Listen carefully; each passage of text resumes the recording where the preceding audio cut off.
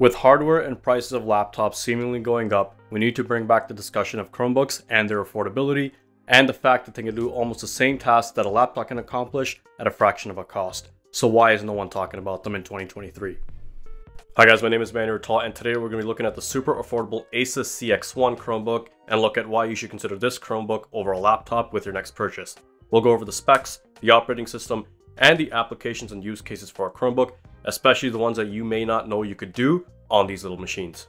First, we're going to start off with the design and overview of the ASUS CX1. And guys, if you haven't done so, please consider subscribing to the channel for weekly videos on new tech and tech reviews. So the ASUS CX1 comes with a 15.6-inch screen, and it gives all the impressions of a regular sized laptop. The biggest giveaway for most Chromebooks is usually the Chrome logo that can be found on the outside shell. Now this Chromebook comes with a full-size keyboard and a number pad, a feature that not many 15-inch laptops have. This is excellent for those who want to be doing productivity, especially those who use spreadsheets often. Another fantastic feature of the CX1 is the ability to open the laptop at 180 degrees. This is extremely good for those who want the perfect viewing angle and the portability and flexibility to work in pretty much any environment. And with the ports, the Chromebook doesn't hold back. It comes with two USB-C ports, two USB 3.2 ports, and a micro SD card, and an added feature is it still has a dedicated headphone jack. Now the screen on the CX1 is a full 15.6-inch HD 1920 by 1080p display. It comes with an anti-glare coating and does a pretty decent job of being able to replicate colors even in bright conditions. The display brightness is pretty bright and it's bright enough to work in pretty much any indoor condition, but you will have some issues in outdoor settings, especially in direct sunlight. Now the biggest letdown for the screen is that it's an LCD panel with some of its colors being washed, but at $299 you would expect some sort of cutbacks from ASUS. It's still a great viewing machine, but obviously not comparable to a MacBook or a workstation grade laptop in the thousands of dollars. Now guys, I've actually done an unboxing and I went through a lot of the features in depth, so if you want to check out the video you can click on it right here for more in-depth view of the CX1. Now I want to take some time to talk about the specs of the CX1 Chromebook, but before we get there I just want to go over how far these Chromebooks have come.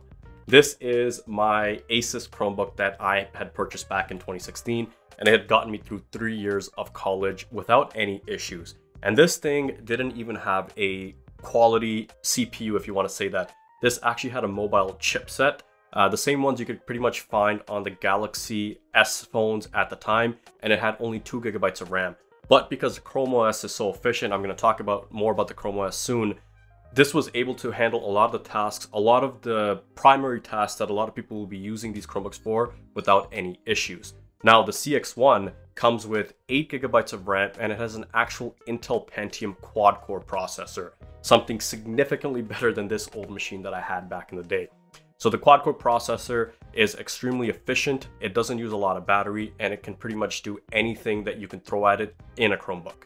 Now you might be wondering, 8 GB of RAM and a quad-core processor, that seems like any run-of-the-mill laptop. But remember, we're talking about Chromebooks, and Chromebooks are different from Windows laptops and Macs because of the OS that they use. So comparing the specs from one to one is not a fair comparison. And this leads me into the new segment of what a Chromebook is and why it's different from a regular laptop. And the main reason for that is the operating system of Chrome OS. So the primary operating system of Chromebooks is Chrome OS, as the name implies. Now, technically speaking, Chrome OS is actually a Linux-based operating system, but it's tailored around Google's suite of applications. So as the name implies, Chrome, you're essentially going to be running a lot of the applications through a web-based browser, of course, Google Chrome. So stuff like Google Sheets, Google Docs, and pretty much anything that you can run on a web browser, that's the sole focus and the primary capabilities of the Chromebook. Now you'd be wondering to yourself, why am I paying this much for a machine that can essentially only run the Chrome browser? Now at one point this was true, but in 2017, all Chromebooks pretty much were updated to be able to download applications from the Google Play Store. So any application that you can download for your mobile device, an Android, you can have it installed on a Chromebook, and this really expanded what you could do with a Chromebook. Now, of course, there is a drawback to the Chrome OS, so unless you can find an application on the Google Play Store, you will not be able to install it on the Chrome OS because it's a very specific Linux OS. So, for example, if you're in media studies or you're a college student and you need to download a media editing application like Adobe Premiere Pro or Final Cut or anything like that, you simply won't be able to install it on a Chromebook. Or on the flip side, if you're doing anything engineering related like a specific program, or like computer aided design CAD, you cannot run these applications on the Chrome OS unless you can find them on the Google Play Store, as I mentioned earlier. Now, what the Chrome OS does offer is allow you open and use applications at blazing fast efficiency that allows you to conserve your power. So the application performance on the Chromebooks is actually quite phenomenal with the applications you can find, because a lot of them are pretty much tailor-made to run on the Chrome OS. Now, as I mentioned, a lot of the applications are run through the Google Chrome browser, and a lot of the apps that I use are from the Google Suite. So whether it be Gmail, Google Sheets, or Google Docs, when I was in college and using Chromebook, that was pretty much 90% of my use. And because everything is being done through the Chrome browser, you're not really using a lot of performance and battery life. And I want to talk about battery life because battery life on this Chromebook is between 8 to 11 hours. Now, even when using it for productivity, but watching YouTube videos or playing music in the background using external speakers, I got anywhere from 7 to 8 hours on a single charge.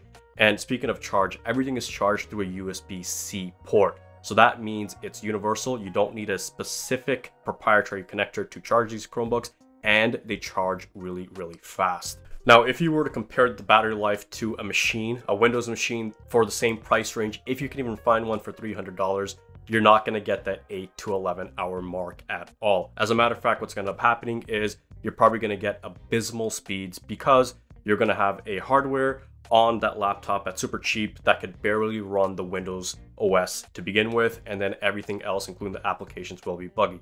So one of the sweet spots about this Chromebook is the price, and something that you can't really buy anything else in that $300 range. So if you can find a laptop that can get similar performance, even on Google Chrome for $300, you'd be extremely lucky to find one. And this leads me to the last topic: who should consider buying a Chromebook and who are these really built for? So the two main people that this is going to really target are students or people that just need a machine to browse the internet. Now, for college students, I can say for the most part, a lot of the applications you'll be using is pretty much a browser to do your research and a document editor to write your papers. So unless you're in a very specific field like media creations, or you're in computer science where you need a machine to program, this will pretty much cover 90% of all the tasks at a very, very cheap price. Now, some reasonable alternatives to a Chromebook are tablets. And one of the biggest tablets on the market right now that's catching a lot of people by surprise is the Lenovo P11 tablet. And this comes equipped with a keyboard and stylus attachment. Now, the great thing about these tablets is that it runs on pretty much the same operating system. It's an Android device and it can run the same apps as a Chromebook, and it allows you to sync everything via cloud. Now, you can also consider an iPad, an entry-level iPad, as an alternative as well, because everything is web-based and you can use a lot of Google Suites on an iPad as well.